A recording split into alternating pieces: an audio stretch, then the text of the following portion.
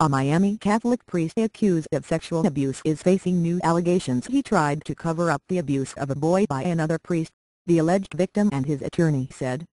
The alleged victim, who wants to remain anonymous, says Father Rolando Garcia of St. Agatha Catholic Church knew that a fellow priest, identified as Father Cristobal de Jesus Puertas, was abusing him as a child and he did nothing to stop it.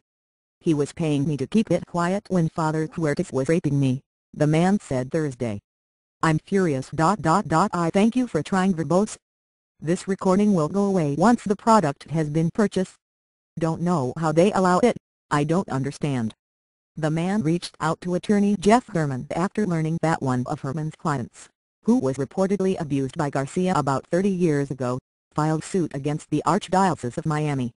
Garcia, who remains at St. Agatha, has adamantly denied the abuse charges. According to the Archdiocese, a different attorney filed a lawsuit in 2010 against Father Puertas over the alleged abuse, but the victim, during the investigation, stated he never reported the abuse to anyone. Herman said the lawsuit. Thank you for trying verbose. This recording will go away once the product has been purchased. Claims the allegations were covered up by Garcia. That fact, in and of itself, in my opinion makes Father Garcia unsafe to be around children, Herman said. The allegations that the abuse was covered up by Garcia were found to be inaccurate, the Archdiocese said in a statement. There was a settlement involving Fr. Puertas, who is no longer a priest in the Archdiocese of Miami, but no settlement involving Fr. Garcia. The Archdiocese also said Herman brought a lawsuit against the Archdiocese in 2004 that named Garcia and other priests. Thank you for trying verbose.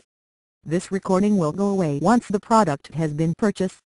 But when the lawsuit was settled, the allegations against Garcia were deemed not credible. Parents at St. Agatha had little to say Thursday.